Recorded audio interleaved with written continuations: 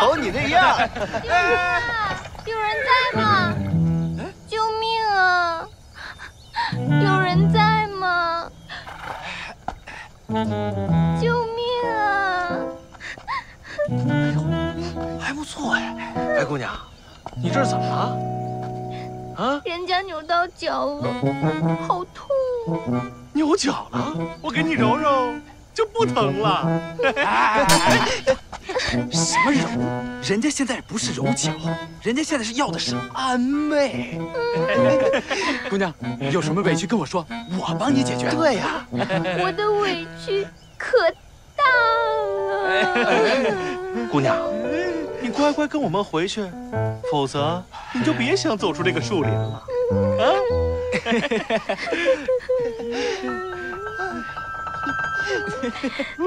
舅妈怎么还没来呀？再不来我就以死明志了。你说什么？我说我脚疼。脚疼，揉，放开他！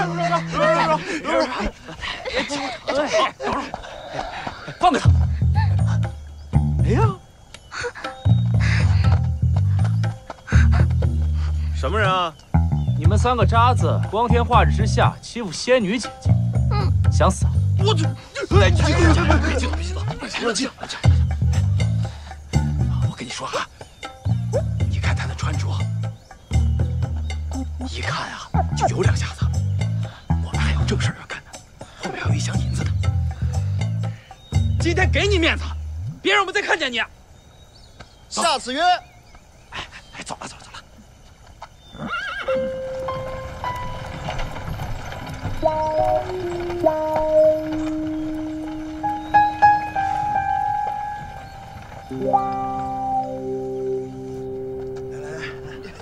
五爷，慢点啊，让您久等了。什么情况？不跑去采野花了？哎呦，五爷，有这好事儿，怎么能不叫五爷呢？啊，对呀，兄弟们，把银子搬进去，清点好数目。好嘞，好，来，倒过去，喝2杯。走。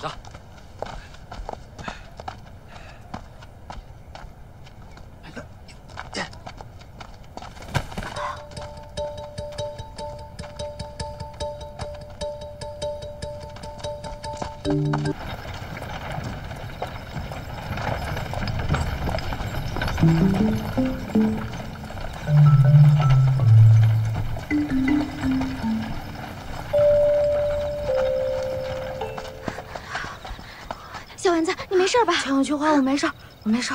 哎，郡主呢？你有没有看到郡主？我已经见到郡主了，你们放心，郡主现在很安全。那他怎么没有跟你一起下来呀？啊？对啊，你爹呢？是郡主让我先回来的。他说我爹为了救他被青龙寨的寨主关了起来，他要再找机会带着我爹一起逃走。这怎么行啊？我要找人救郡主。那郡主一个人怎么能够在山寨里呢？哎，你先别急。郡主说了让我不要轻举妄动，他已经找到了逃跑的方法，相信很快就可以脱险。在这之前，我们还是先听郡主的为好。事关郡主名节，不宜声张。郡主聪明才智，相信她一定能化险为夷的。所以我们先听郡主的吧。对，郡主一直都是有主意的，她应该会有办法的。时候不早了，我们赶紧回府吧，不然引起怀疑就不好了。走。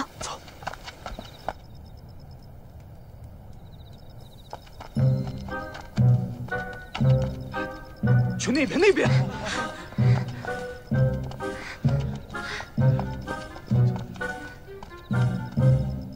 少爷，找到了吗？没找到，但巧云姑娘也不见了。再去后院找找去。巧云，你们这群人，我平时叫你们看好少奶奶不听，今天晚上再找不着，都别给我睡。完了，我们是不是闯祸了？对呀，这感觉不太妙啊。是福不是祸，是祸躲不过。你们2个先走吧，我一个人去。谁呀？你好，是在找我吗？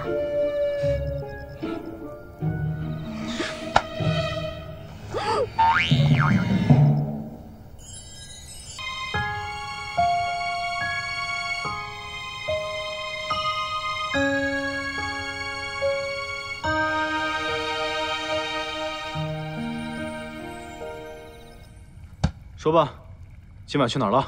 老实交代。你审犯人呢，我也是有尊严的，好不好？尊严？你想要尊严，你也得做出一些值得别人尊重的事儿出来啊！你知不知道？你消失了一整个晚上，梅府为了找你都乱成了一锅粥。我不就走了几个时辰吗？用得着这么大阵仗吗？我又不是2、3岁小孩子。你知不知道你现在的身份是郡主啊？只要你出事，整个梅府都会受到牵连的。我错了，对不起。你就知道道歉，从来也不改。说吧，去哪儿了？有没有受伤？我没事儿，我今天遇见陆英瑶了。你怎么会见到他？你去哪儿了？我躲在赌坊送银子的马车里混进了青龙寨，然后看见了他。你先别生气，我是想让郡主早点回来，但是是他自己让我回来了。他说他有办法可以带着我爹一起逃出来，我爹也在青龙寨。你们这是瞎搞！我就想让郡主早点回来，该在这里的是他，我不该出现在这里。你知道我是关心你的，只要你困在青龙寨，那如果郡主出现了任何问题，整个梅府都会跟着倒霉。你一定要这么跟我说话吗？这么久了，你还不知道我的心意吗？这件事情从一开始就不对，我只是想让事情恢复正常而已。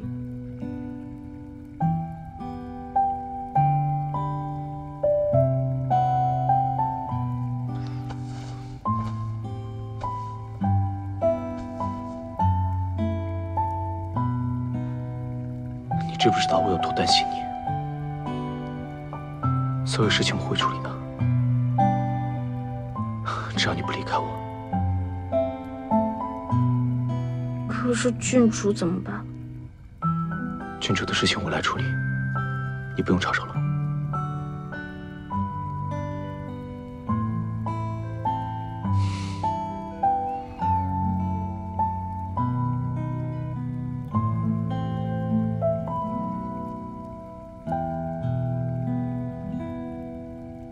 我还有一个重大发现没有告诉你呢，你知道我在青龙寨遇见谁了吗？谁啊？就是那个逃掉的当铺老板。他？你确定没看错？我可是结结实实挨了他一跤，他化成灰我都记得。原来是他。这么说，他跟青龙寨有关系。那当年伤我母亲的人跟青龙寨也有关系。俗话说得好，人以群分，物以类聚。他们这就是蛇鼠一窝，你放心，我一定会继续。别，这件事情到此为止，剩下的事情由我来处理。这个是我调查的。今晚上你不许睡，罚你把我再也不会擅自行动这几个字抄300遍。怎么只有惩罚啊？我发现这么重要的事情，我奖励呢。奖励啊？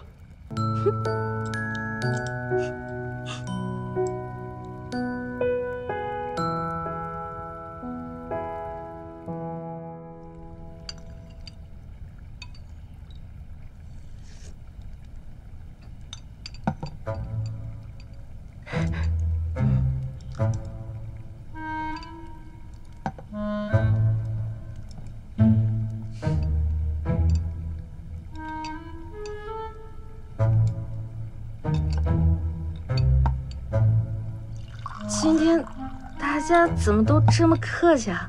没有啊，少夫人，我们昨天反省了一下自己，觉得平时对您的关心和呵护还不够，所以从今天开始，我们要更加关心您、呵护您了。我看你们是害怕某人吧？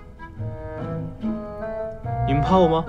没有，我们怎么会怕三少爷您呢？对，您可是我们最和蔼可亲的人啊！是啊。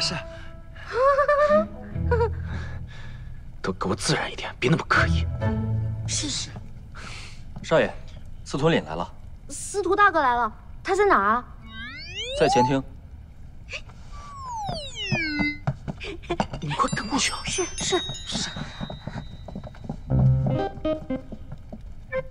哎，司徒，我难道没有魅力吗？司徒凛他除了善解人意一些，能说会道一些，好像也没什么优点了。你是说我不善解人意，也不会说话吗？对啊，不，我不是那个意思。陪我去看看。是。司徒大哥，你来啦！郡主殿下。哎，以后别什么殿下不殿下的，叫我小郡主。三少。叫我个嘛？郡主，我今日来呢，是送你一件稀罕的玩意儿。什么玩意儿啊？郡主，请看。是什么？望远镜，没见识。三少果然见多识广，在下班门弄斧。知道就好。我以前从来没有见过，也没听说过什么望远镜，这是干什么用的？郡主，你看到那边的阁楼了吗？看到了。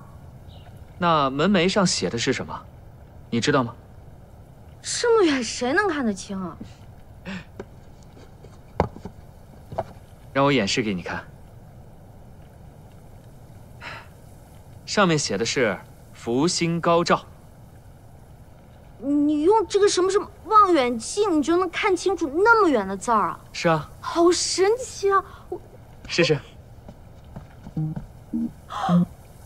哇，这前面的东西都变近了，这怎么跟变戏法似的呀？这么神奇啊！你喜欢就好。喜欢，喜欢。这些小把戏有什么了不起的？真是。虽然是小把戏，可里面藏着格物致知的奥秘。哼！我把它这么反过来，这眼前的东西变远了。哇！你要是喜欢的话，以后有什么稀罕玩意儿，我都拿给你啊。好呀，谢谢司徒大哥。你知不知道什么叫玩物丧志？哪里至于啊？他只是天真烂漫、贪玩罢了。司徒大哥，这个东西这么好玩，肯定有很多人买吧？这能卖多少钱？不贵，20两银子。20两？奸商！这么贵，有人买吗？你可有所不知啊，此物乃是西方贵族之间流传的一种稀罕玩意儿，一镜难求啊。看来司徒兄弟的生意是越做越广啊！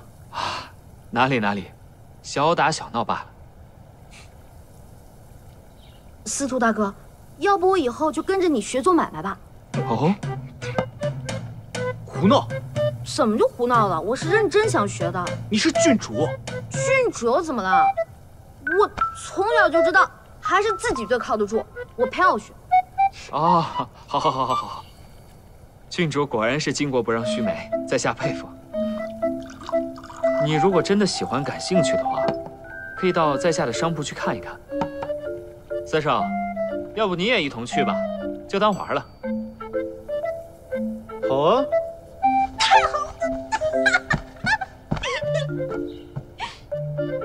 这玩意儿值20两，20两我得碎多少块大石啊！这玩意儿我也能做呀，还是做买卖赚钱呀！郡主请。哇，这也太厉害了吧！哇，哎，这是什么呀？七巧板，这也太好看了吧！郡主要是喜欢的话，就送你了。真的吗？谢谢司徒大哥。哇，你这生意做的也太好了吧！怎么样，公子？我这个店呀，是青州最新最全的，生意自然会好一些。青州最好的商铺是如意楼。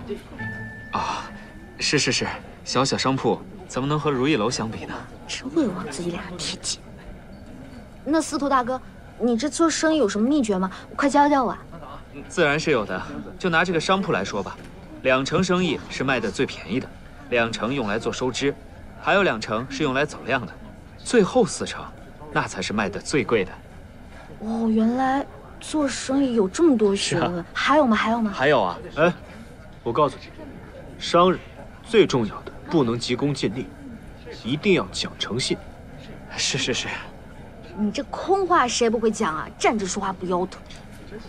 老板，老板，好，三少、郡主，我还有一些事情要处理，不如二位先上楼吧。楼上有衣服和首饰，郡主一定会喜欢的。把最好的茶叶给郡主。是，不用了。谢谢司徒大哥。请。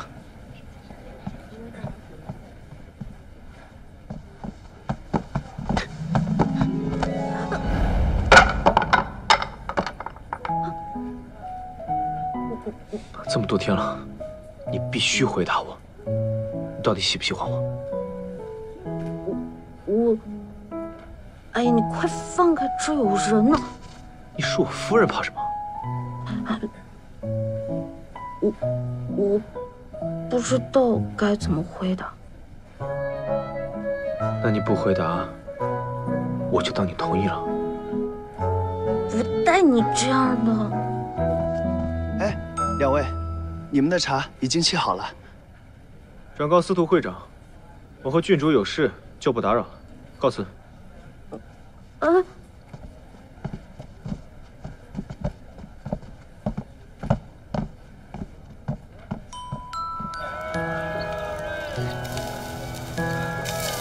哎，上次你不是想吃这个吗？要不再来点？好，我要这个香菇，再要这个鸡肉。哎，好嘞，好嘞。老板，再来点。哎，好嘞。稍等啊。刚刚司徒领送我那个七巧板，我落在那儿了，我得回去拿一趟。我陪你吧。不，你再多给我拿几串，等着，我马上就回来。哎，老板，多拿几串肉。哎，好。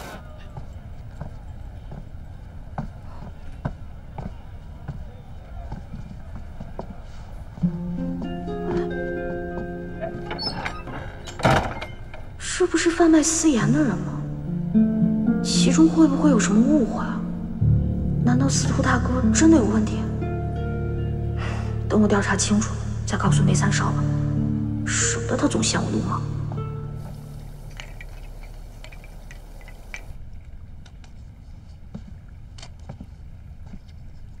我一定要做出好玩的东西，我要赚很多很多钱。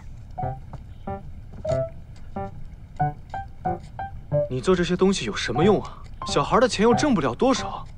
你要真缺钱花，你跟我说，我拿给你。我要做一个独立的女人，我要干出自己的一番事业。你要是真的喜欢，你就自己开个摊位。你把这些东西送到司徒领那儿，不就是给别人出力的吗？少爷，司徒先生来了。三少爷，郡主。司徒大哥，你怎么来了？郡主，我认识一个手艺人，就住在城西。哎，今天天气不错，不如我们去拜访拜访他。他那个地方可是有很多稀奇古怪的好玩意儿啊！啊，正好也借机看看司徒大哥到底是怎么一回事。好呀，司徒大哥，那我们走吧。好啊，一起啊。少爷，刚才老爷传话说他在书房等你。那你去找父亲吧，我自己一个人去没问题的，别担心我了。走了，走吧。哎，请。走，死的给我盯住他们两个，快去！啊，是。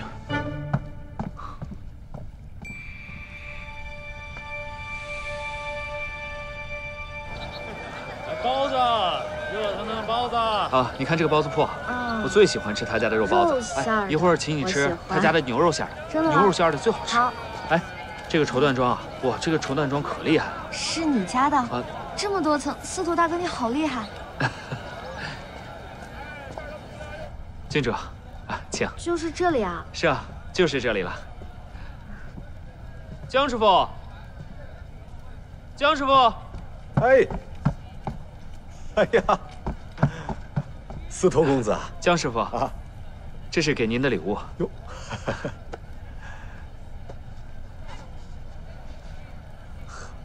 一等一的沉香啊！拜见师傅，怎么能空手而来呢？哎呀，让我给您介绍，这是我的朋友陆英瑶。啊，江师傅你好。你好，这是江师傅，祖上3代都是做木匠的。就没有他不会的手艺。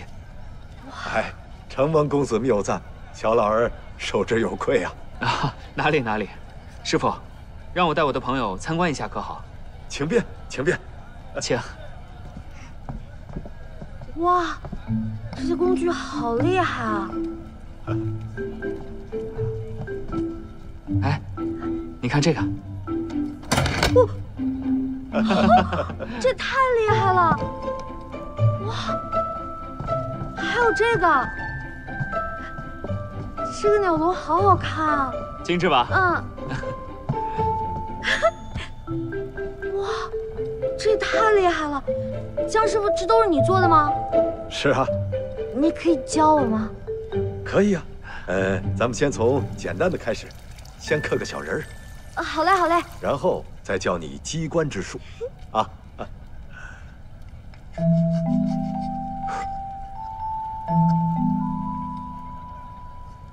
司徒大哥，你刻的是什么呀？保密。小气鬼。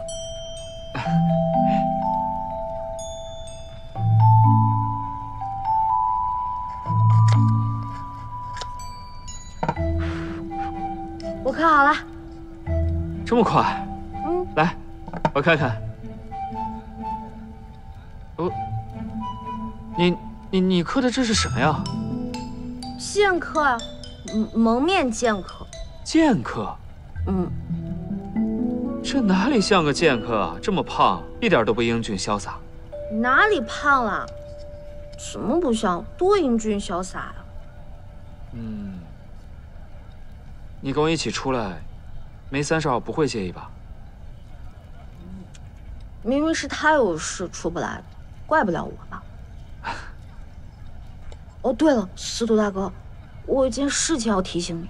哦，什么事情？我上次在你店里呢，碰到了一个人，啊，发现他就是那个偷运私盐的人，所以你一定要小心啊。偷运私？你怎么知道他是偷运私盐的坏人啊？我之前在四合那里看过他的画像，他们在调查什么私盐的事情。哦，谢谢你提醒啊。嗯。哎，不过我那个店里啊，实在人太复杂了，根本都不知道谁是。如果你看到那个画像的话，能不能借我看看？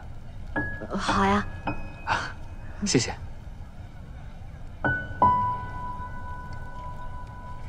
司徒大哥怎么看起来一点也不惊讶，不像是知情的样子。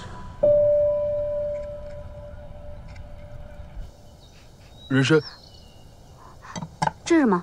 牛膝。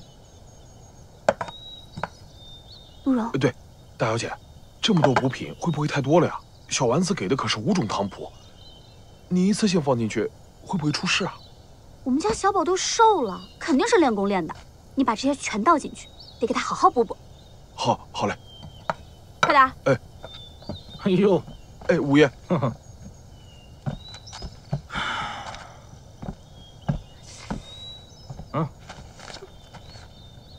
碎大石的方子你也敢信？不过也是，凭他们俩那关系，也不会害小宝。你蹲吧。哎，你等等，你把话说清楚，什么他们俩那关系？南香，你也太傻了。你才傻呢。你还不知道吧？小宝求了债主，说只要抓住叶灵霞，就跟小丸子成亲。这2个人是合起伙来蒙你的，假装和你套近乎。实际上是想利用你的身份，在山寨里过舒坦日子。怎么可能？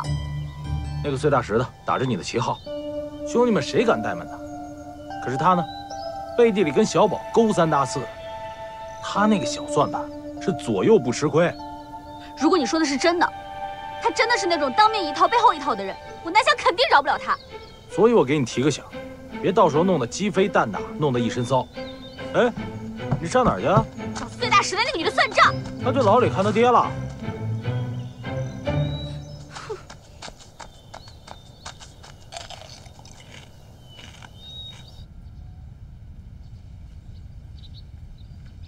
不是，你一个小姑娘家去南霸天房间太危险了，不行不行不行。何大叔，为了能逃出去，只能铤而走险了呀。不是，这不是铤而走险的问题。你听我说，就得我去啊。何大叔，不然我们俩谁都出不去。何大叔，何大叔，不然我们俩谁都出不去。何大叔，你听我站住！好你个碎大石，原来你一直都想逃跑，你给我起开！亏我南湘一直把你当朋友，相信你的话。原来你一直都在骗我、利用我，拿我南湘当傻子耍。南湘，对不起，你要像傻子一样玩我。南湘，你到底要干嘛？小宝，他一直都在骗咱们两个，他其实一直都想逃跑。他哄我对他好，骗你娶她，他还想偷我爹的地图，骗子！南湘，我警告你不要再胡说了，我心里头有数。小宝，你宁可相信一个外人，你都不相信我。南湘，你不要再闹了好不好？你烦不烦呐？小宝，我真的是为了你好。我从小到大对你这么好，你为了一个骗子，你相信他，你都不相信我，你还凶我。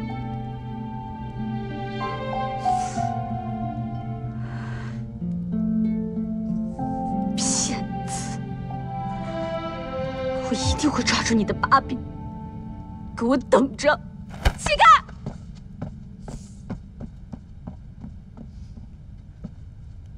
没事吧，岳父？你没受伤吧？小宝，我是不会让他伤害你们的。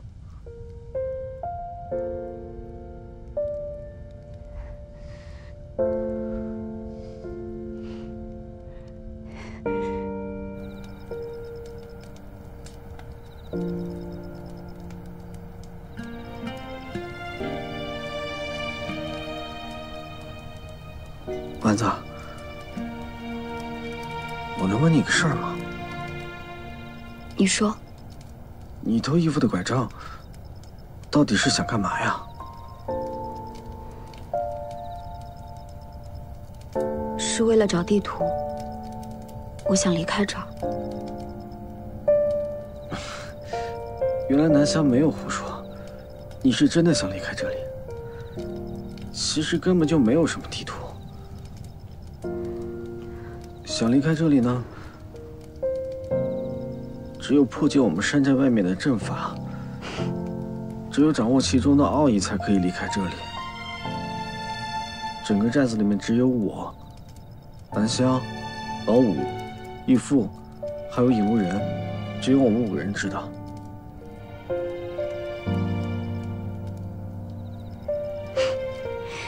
这么说，我是离不开这里了呗？我以为你早就……算了，小宝，对不起。好了，不用再说了。你想离开这里吗？很正常，天经地义的事。我只是以为，这么长时间过去了，你已经习惯这里了，习惯我。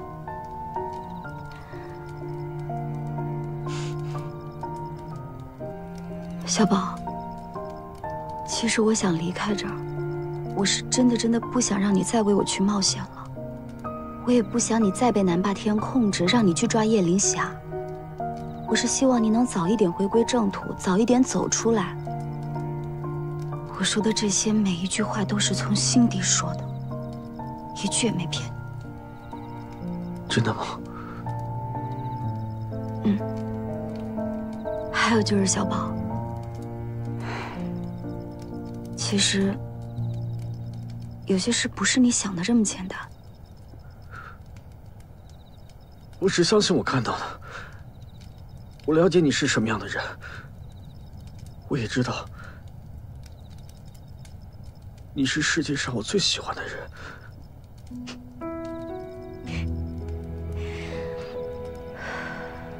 小宝，你知道吗？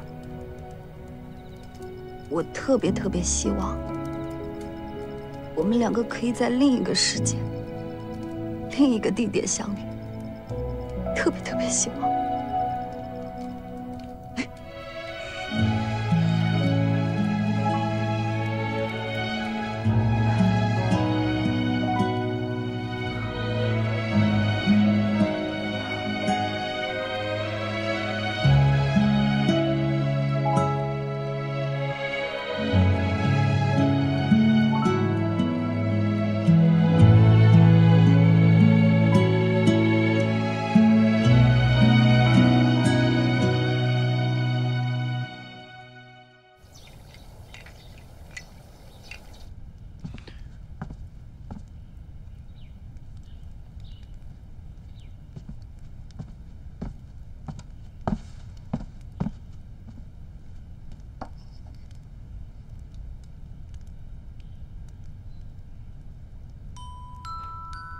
哪儿来的？这谁呀？这么丑？这是你啊，少爷，这一看就是你。你觉得这像我？你看这鼻子，很明显就是你啊。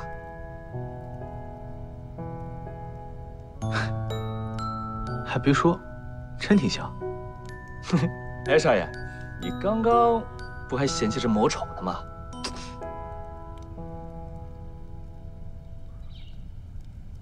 少夫人呢？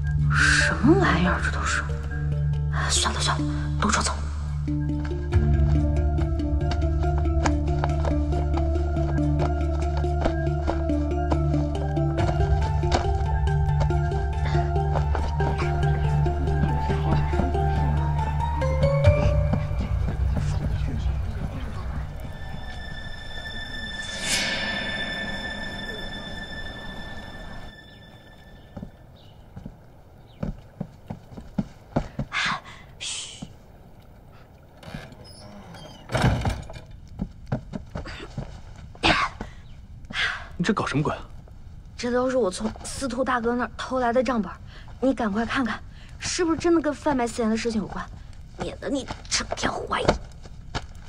你不是相信你的司徒大哥吗？怎么还偷账本啊？我这不是嫌你整天念叨我吗？总之，这都是我辛辛苦苦搬过来的，仔细看啊。你这么做，是看到了什么？你怎么知道？就是那个贩私盐的商队头子，你还记得吧？嗯，我看到他去找司徒大哥了。还叫司徒大哥？司徒领，好吧。哎呀，我也希望司徒大哥不，司徒领是无辜的，而且我也相信他，绝对肯定一定是无辜的。司徒领身为商会会长，自然黑白两路都熟悉。如果真的与他有关，那你这么做只会打草惊蛇。不会的，他这几天都不会去铺子里的。答应我，下不为例。干嘛搞得这么紧张兮兮的？还不发誓？我发誓，以后再也不干了。再有下次，就不给你吃好吃的了。你这也太狠了吧！我不相信你。我相信我。好，发誓，发誓，发誓。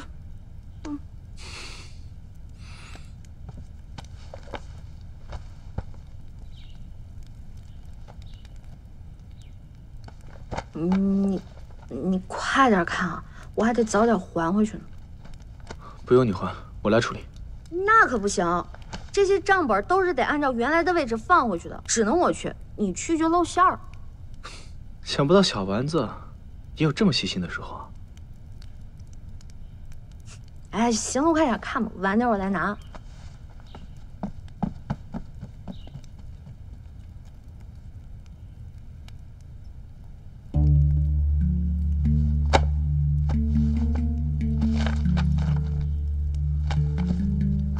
少爷，有何吩咐？速审阿柔，告诉他，我最近得了情和字画，请他过来抚琴赏画。是。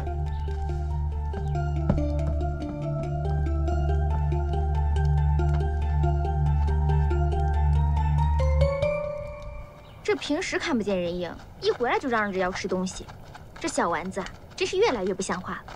他肯留下来假扮郡主就不错了，咱们还要求什么呢？请阿柔姑娘。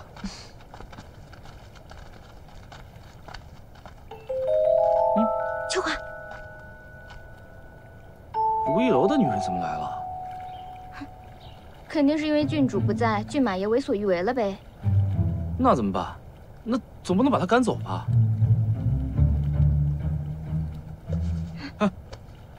思豪，巧云姑娘，阿柔姑娘来这里做什么呀？少爷得了情和字画，让阿柔姑娘来一同品鉴。少爷还在等着呢，没有别的事情，我们就先过去了。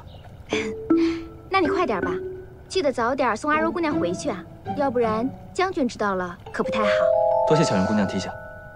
阿柔姑娘，这边请。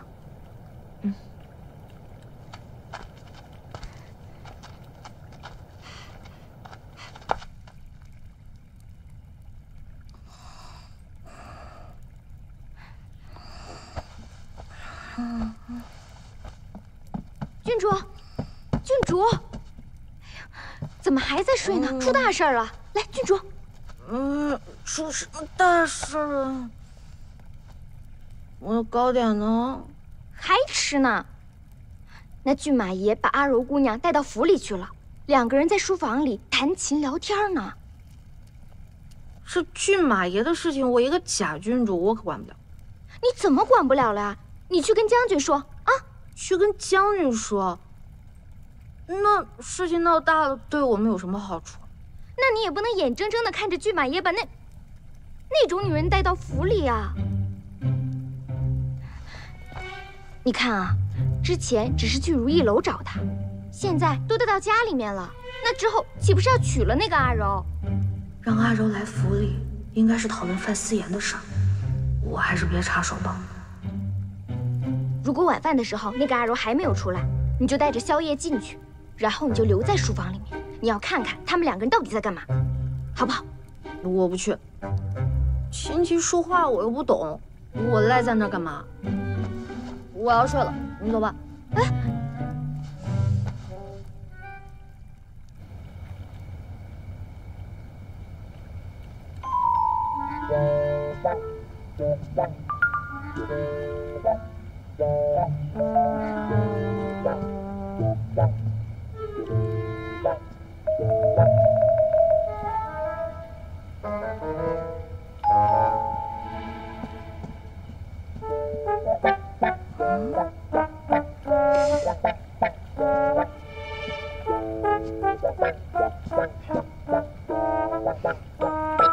不是说弹琴吗？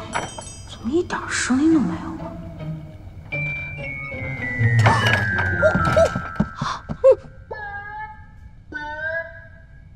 郡主，原来他们真的在看账本。我来给夫君送点夜宵。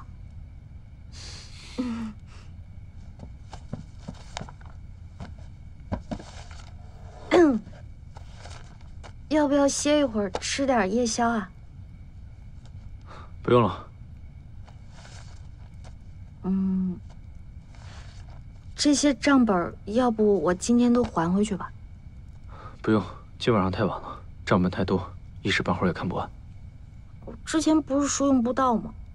仔细查看还是能发现线索的，我们连夜把它看完吧。我可以帮忙的。我帮忙。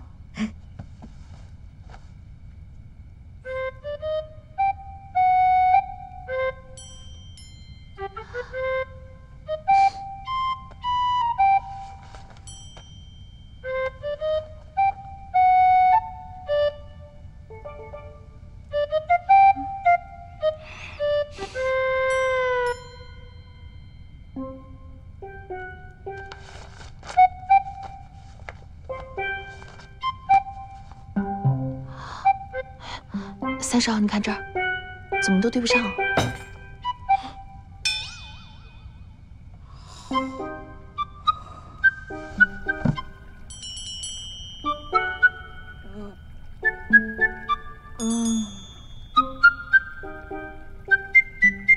我怎么睡着了？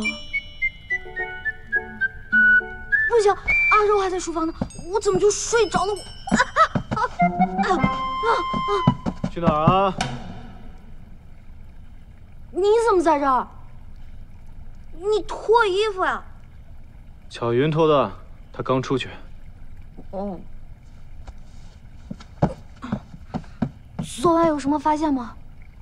没有发现直接的证据。不过，我发现司徒岭的账本里，他贩卖盐的份额占量极小。这有什么问题吗？这问题大了。你想，卖盐获利颇丰，司徒岭怎么会放着赚钱的生意不做呢？况且，他又是青州商会会长，他想要垄断市场，这轻而易举啊。事出反常必有妖，看来司徒大哥真的有问题。怎么立了功还不太高兴啊？那司徒大哥是坏人，我当然高兴不起来了。行了，不要东想西想了。肚子饿了，吃点东西。可是我没胃口。我亲手给你做，也没胃口？你？我？这有什么难的？给你展示展示我的厨艺。你做的能吃？当然能吃。我要做饭了，快给我打下手！快点火！哎，你会不会点火？哎，你先把这个火车子对折，然后你再点。哎！你别！哎，这都是烟！哎呀！你还说你会做饭，我小命差点没了。我说，你上火，我做饭吗？着火了！郡主金马爷，救火！救火！啊！救火！我不会点火。你不是那什么吗？你怎么会不会点火呢？不是，你自己都不会生火，我为什么非要会啊？我堂堂少将军，我为什么要会啊？你看你这脸花的，跟小花猫一样。你还说我，你这不也是吗？你答应我，你以后别再做饭了，行不行啊？好啊，但是你也答应我，别再做危险的事了。我知道了，那司徒岭的账本还回去之后，我就再也不管这事儿了。哦，这可是你说的啊，小花猫。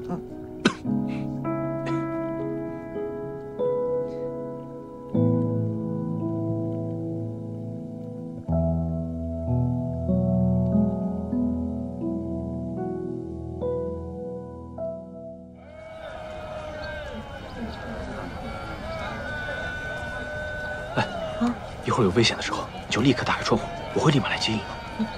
放心吧。哎，我记住了，有危险我就打开窗户求救。我走了，小心啊！再见。好，小心。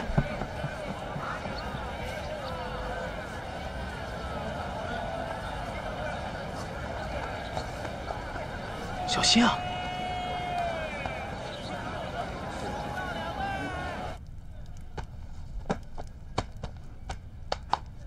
完美。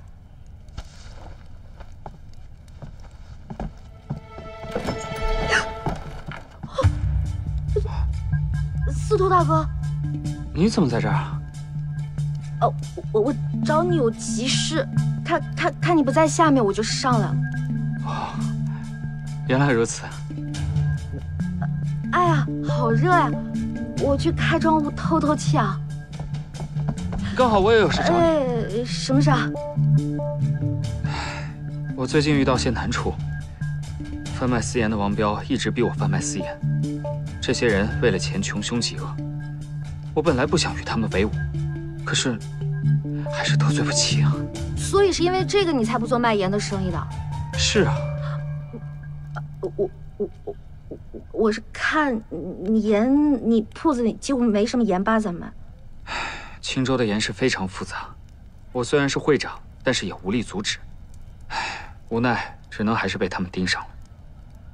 司徒大哥，你别怕，就算官府应付不了他们，还有叶灵霞呢。叶灵霞一定会保护你的。叶灵霞？她现在被黑白两道通缉，本来就是泥菩萨过河，自身难保，怎么能保护我呢？都怪那些私盐贩子们，都是他们诬陷叶灵霞，所以才被官府通缉的。不过你放心，叶灵霞一定可以对付这些坏人。你如此相信叶灵霞，看来你们的关系匪浅啊。也没有，就是叶灵霞嘛，那个成了扬善，威名远播，我对她甚是崇拜，所以才对她的事情有所了解的。好吧，希望这次叶灵霞能帮我渡过难关。你一定会的。那司徒大哥，你先忙，我有急事，我先走了，走了啊。啊。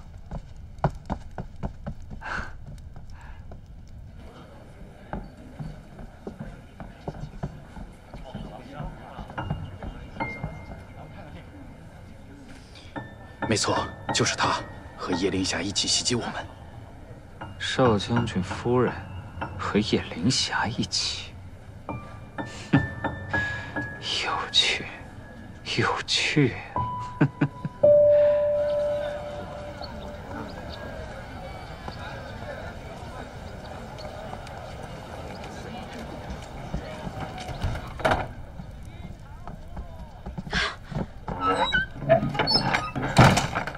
吓死我了！我竟然碰到司徒大哥了。然后呢？没什么事儿，但是我发现，原来那个卖私盐的人和司徒大哥不是一伙的。他们找司徒大哥是想威胁他一起贩卖私盐。竟有这种事？哦，所以说司徒大哥很有可能不是坏人。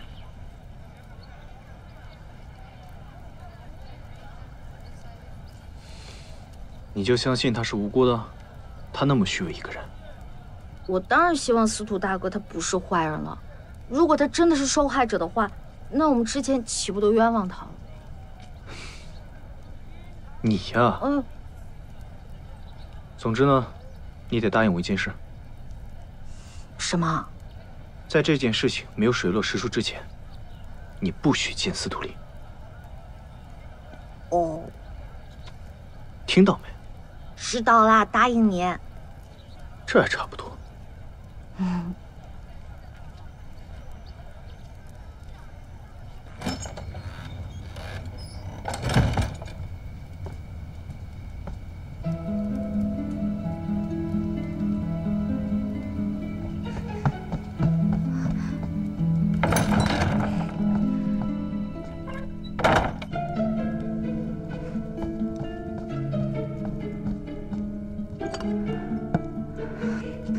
崔大师的，你可千万别怪我。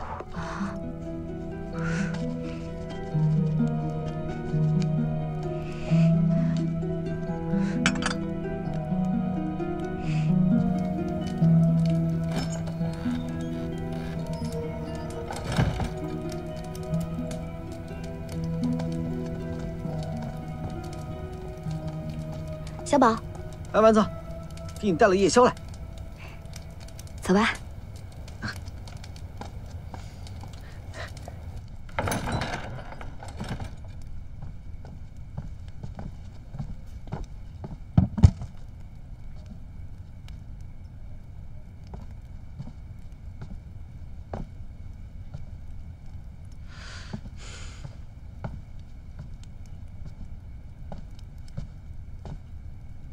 小宝，你在找什么呢？我刚才好像看到南湘进来了，我怀疑他是不是偷东西啊？哎呀，不会的，一定是你看错了，眼花了。哎，我还是觉得不太对劲儿。不会的，南湘怎么会来我房间呢？也是啊。哎，丸子，你快尝尝，我给你带点吃的。好。哇，好香啊！你怎么了，小宝？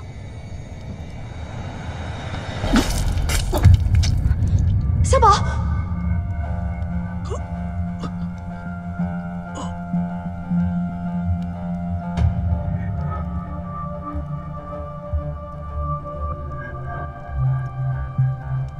不好，是中毒，得赶紧找到解药，否则性命不保。中毒？去哪里找解药啊？六哥，一定是南湘，一定是他，我现在就去找他。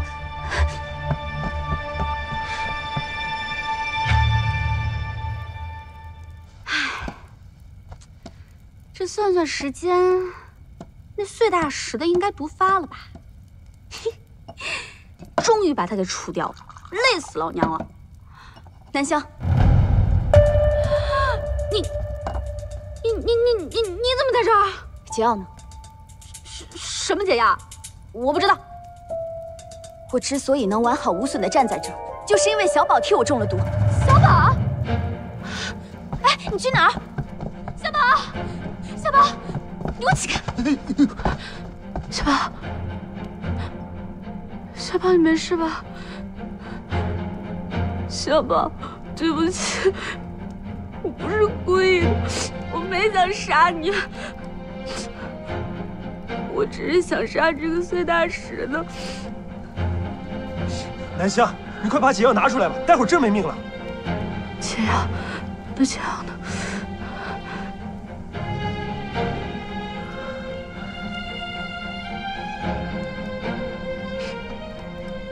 我没有解药。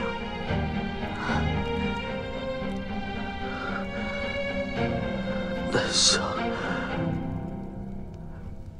你为什么一定要跟小丸子过不去？小宝，你现在自己都要死了，你还护着他啊？小宝，南湘，别跟我说话，只要你拿出解药，让我做什么都行。我说什么你都答应我。好啊，只要小宝答应娶我，我就把解药给他。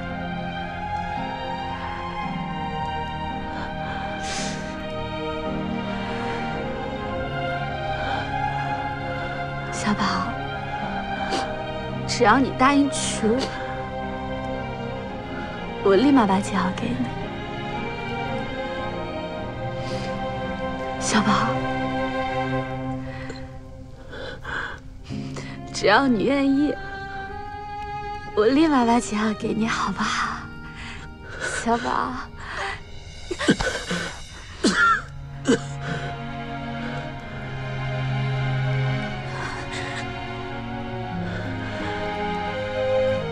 我只会娶小丸子。小宝。原来你这么讨厌我。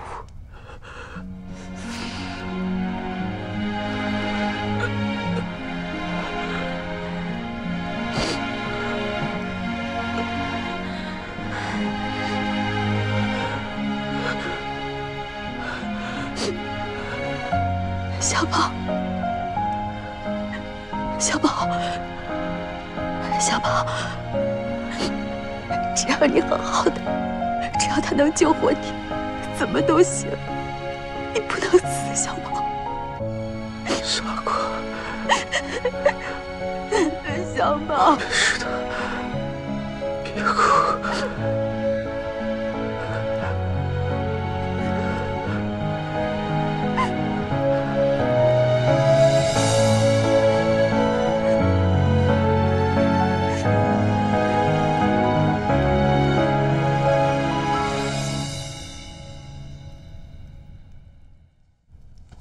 因为盐价持续升高，导致物价上涨，酒楼的成本上涨。我们要是再不涨价，下个月的利润会更低。我看这酒水的销量挺不错。要不你们先忙，我出去透透气。别走远了啊，我马上处理完。嗯。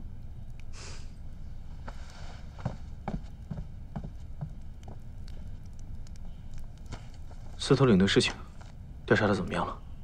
司徒岭为人非常谨慎，很难调查此人背景，只查得此人是孤儿，自幼便在青州城长大，10年前去外地经商，发财回来后便在青州城做生意，很快成为了商会会长。司头领这个人实在是可疑。10年前，他去了哪里？他又是怎么做成第一笔生意的？还在调查中。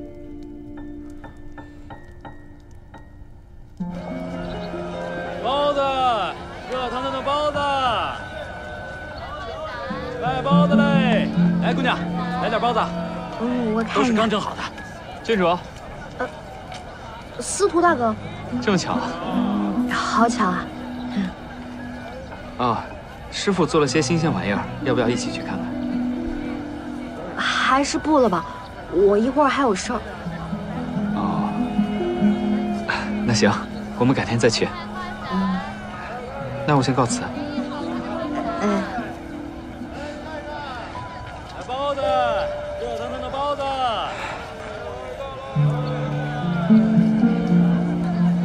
来卖包子嘞！热腾腾的包子。来卖包子嘞！王彪。